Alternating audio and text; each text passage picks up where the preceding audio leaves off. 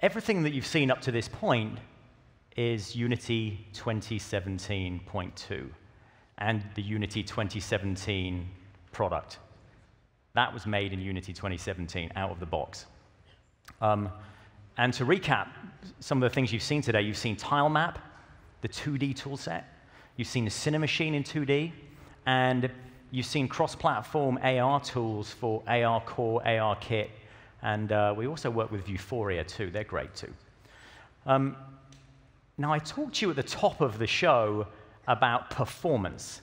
And I said that we are working on some new performance tools that are going to take Unity to the next level of performance so you can achieve the next level of creativity.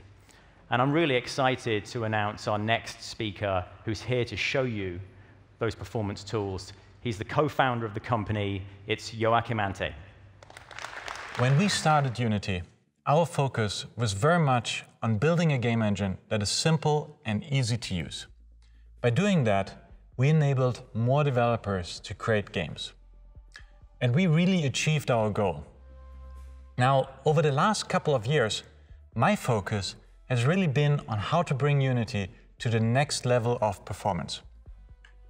When your game has great performance by default, you can use that to create richer worlds, more units simulated, more complex simulations, or simply run on more hardware. Please welcome Joachim Ante.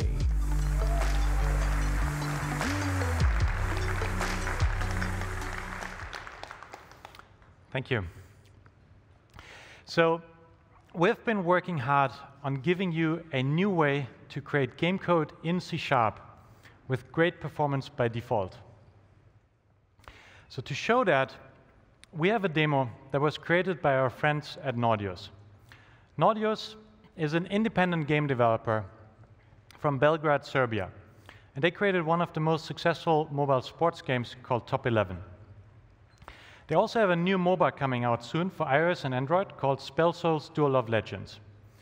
And they were really eager to find out how to use our new tech to power future games.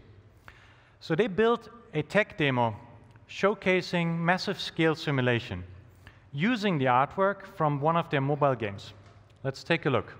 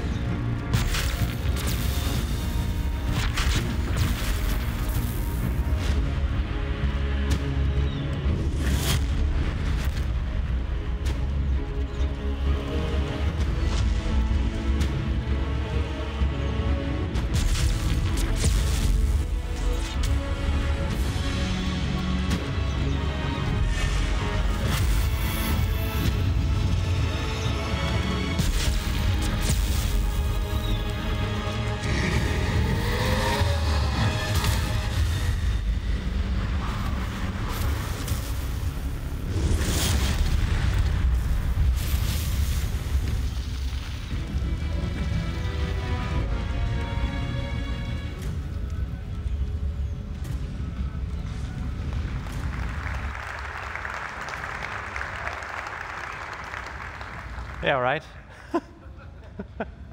That is pretty amazing. So Nordeus, they took the assets from their mobile game and an early build of the C# job system and component system. And they built the simulation code for this from scratch in just 5 weeks. So So what you can see here is 40,000 minions. And they're walking around doing all these things. And this is basically the simulation running at more than 60 frames per second. And we're running, every frame, we're running the full simulation. We're doing rendering, and we're doing animation of all those 40,000 units. So there's a lot of stuff happening here. Let's take a look. So we can zoom in on the units all the way down here. And also we can cast these spells. So let's check that out. Let's find a nice angle here. All right, and then let's just hit it.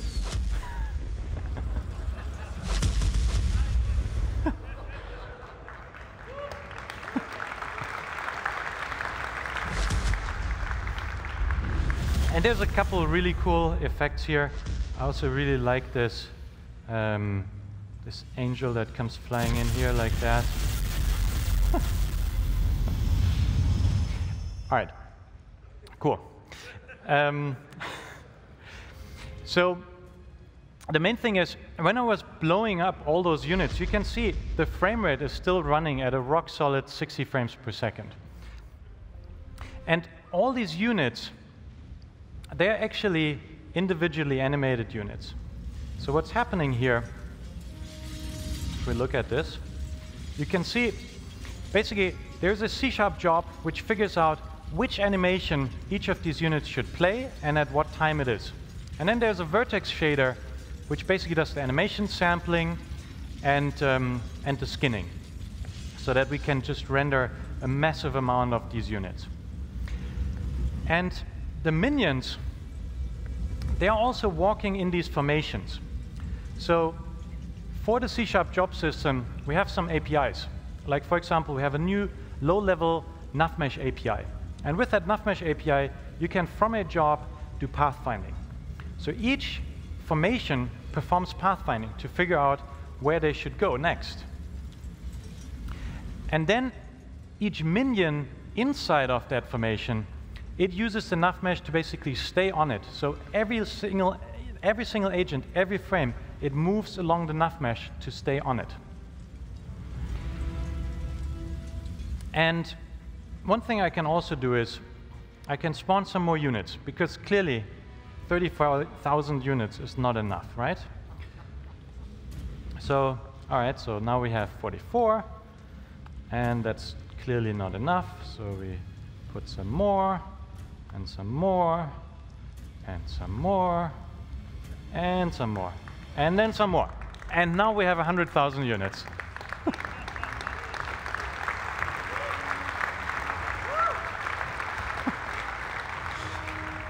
All right. And of course, you know, we can zoom in here, and that's, I mean, it's, let's say it's a little dense. But it's running, it's still running over 30 frames per second. And of course, I can just blow all this stuff up here like that.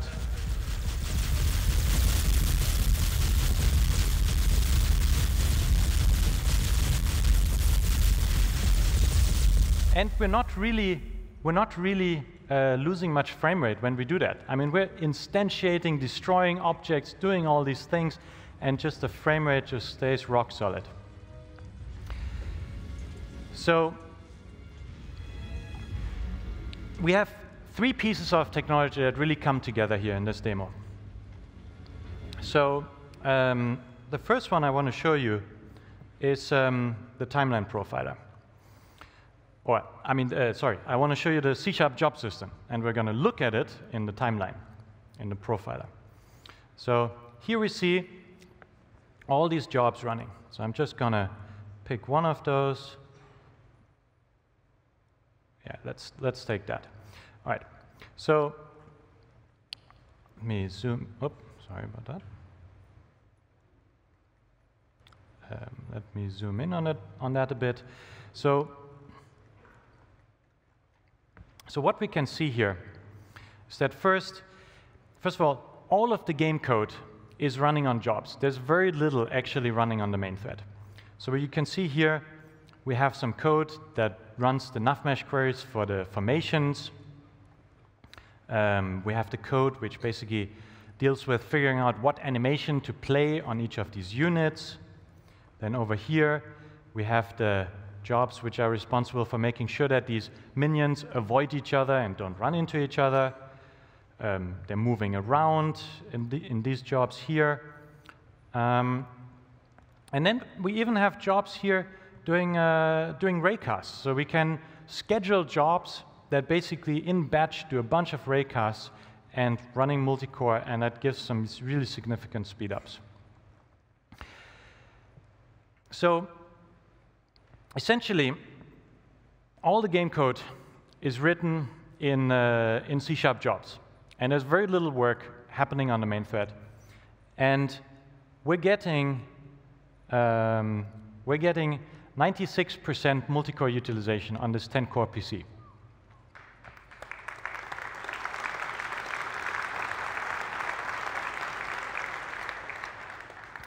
All right, so this demo also uses our new entity component system. And the primary goal of it is performance. We're making it so that instantiating, adding, removing components at massive scale becomes feasible. In this demo, when we shoot arrows, we instantiate thousands of entities in the same frame, and there's just no noticeable impact on performance. And most importantly, the component system, it manages all the memory for you of all these components. And so CPUs, they get the best performance when all the memory is accessed completely linearly. So the data for the components, it's tightly packed. And the system for the minion game logic, when it runs, we're actually iterating over each of these components, the minion data, completely linearly in memory. And that gives some really significant performance boosts. And so the default approach to writing game logic in this new system is also the most efficient. And the new component system is also built with C# jobs in mind. So it lets you easily write modular component systems, and it makes writing the multi-threaded game code really, really simple. And lastly, we're working on a compiler technology, and that's specifically for these C# jobs. This compiler is quite different from normal compilers in that it really understands math and geometry on a deep level. And it can perform optimizations, math optimizations, that other compilers just don't do. CPUs, they can perform single instructions on multiple pieces of data in parallel. And as a result, they can make the code run faster. And this is complex to do by hand, usually. So our compiler automatically vectorizes your code, your C# code, and it generates these vectorized instructions specifically for your target platform. So here is some of the results that we got from this new compiler technology. So these are 4 different jobs that we have running in our demo. And compared to mono, we get something between 5 to 13x speedups. And that's yeah.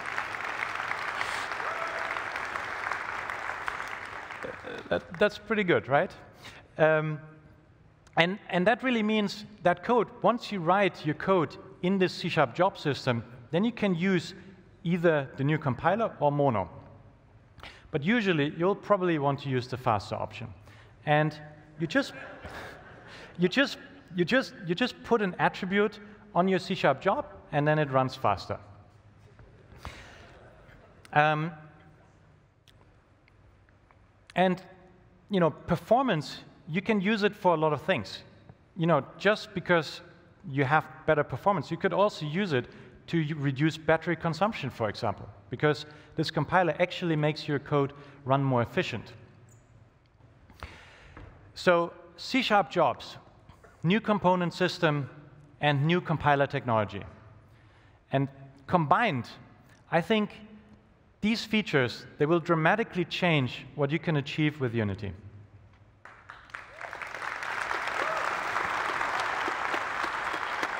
You did it. Hey. Hi. Hey. So here's the key question. When is all of this available for these great people? So that's the best part. So the C# job system will ship in Unity 18.1. And that includes basically the C# job system itself, safe scheduling of jobs, and a new container library that makes it really easy and really efficient to write multi-threaded code. Also, we will have a preview, an early preview of the new entity component system, and we're going to ship that with full source code in C#. Yeah. And then later in 2018, we will ship the C# compiler technology. And that's when it ships, you just enable an attribute and your code runs faster. That's great.